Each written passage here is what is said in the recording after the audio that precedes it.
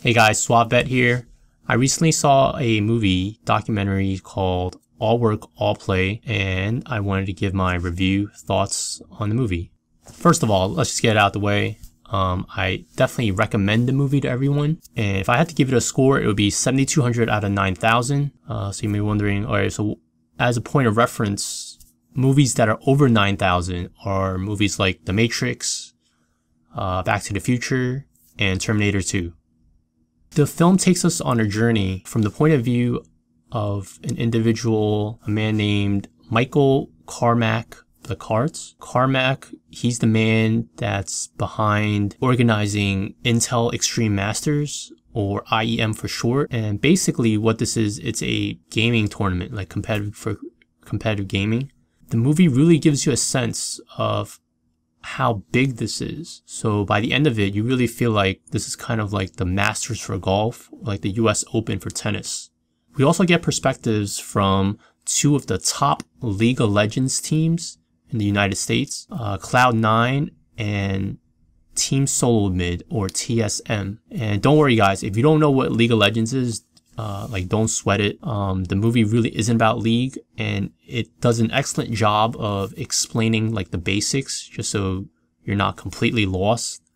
The film really shows that competitive gaming or esports is real. You know, it's a thriving industry. The number of viewers are exponentially growing.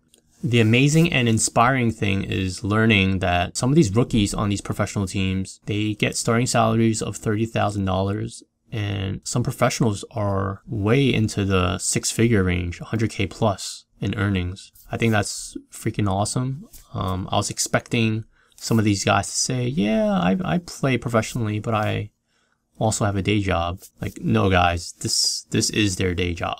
The GE Tigers, the Korean team, they're really interesting. I really like their style, right? Very unique. And I would say, yeah, they're sort of like the Korean boy band of esports.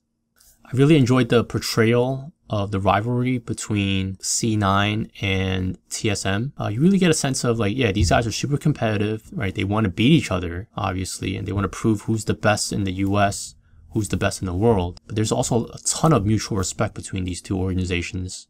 It's also the first time I've heard of Robert Morris University and their esports program. I mean, guys, how freaking amazing is that there actually exists an esports program?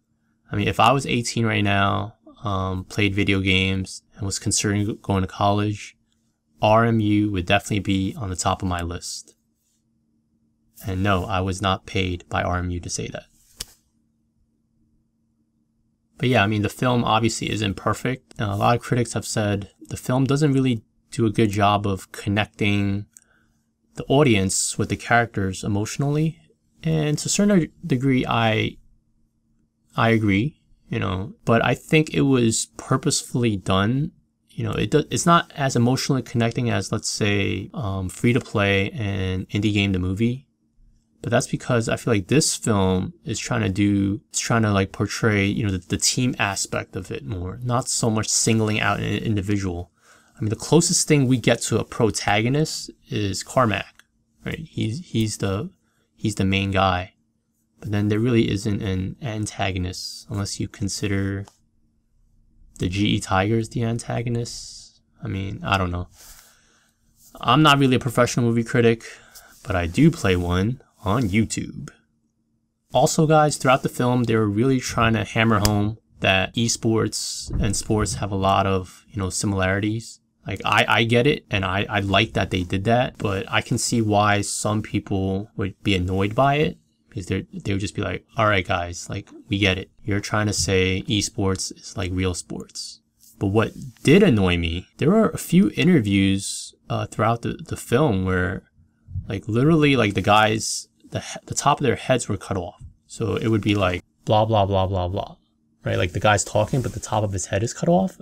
And then, yeah, I found that really distracting because instead of focusing on what was coming out of his mouth, I was thinking, you know, why is his head cut off? And what I really didn't like was the way the film started off. So just warning you guys, you're gonna like sit through literally the first 30 minutes of just watching StarCraft gameplay. Obviously, if you're not a StarCraft fan, you know, you're not really sure what's going on. And to make things worse, right, to compound the problem. In my theater, the first minute or so, we didn't have audio. Yeah, so like I was already like in like a state of confusion, if you will. And I'm sure like in the first minute, like they explained that, oh, this is not part of the movie, this is gameplay or whatever. But since I didn't hear that, you know, I was actually lost and I thought that this was part of the movie. So I was like, wait, so this is how they're starting it off. It was really awkward. So in closing, I've watched, you know, other gaming documentaries such as Free to Play, Indie Game the Movie, and I Got Next. It's the one about the fighting scene community, which is pretty cool. All Work, All Play. I would say it's my favorite documentary so far, a gaming documentary. It may not have as high reviews, but I really feel like this is an important film at this critical junction in like the life of esports. Whether you want to call it esports or not, whether you want to classify these gamers as athletes, you know, that's up for debate. But I mean, the one thing's for certain is that, you know, there is an audience, you know, hundreds of thousands, maybe millions, that are willing, you know, to pay money to gather at an arena to watch these guys compete at the highest level. I mean, so it might not be like traditional sports, but, you know, it is a sport. You know, these guys train every day, you know, lots of sacrifice, right? Whether it's like moving out to California, right? Living at the team house, you know, and also taking a huge risk, right? This is a new industry. This is a new venture.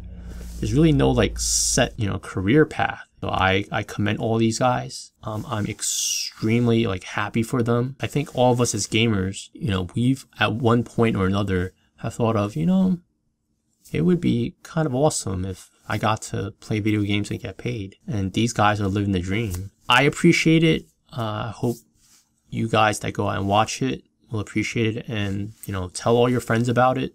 So until next time, this is Suave Bet. Checking out. Hey guys, thank you so much for watching. This is my first, you know, live video with my face. So I appreciate any comments, you know, feedback, criticisms. Yeah, leave your comment below and thumbs up, like it, tell all your friends about it, or not. If I suck, then don't tell all your friends about it. Just leave your comments here. Tell me how I can improve first so I get better. Then tell all your friends about me. Alright, Suave Bet. Checking out.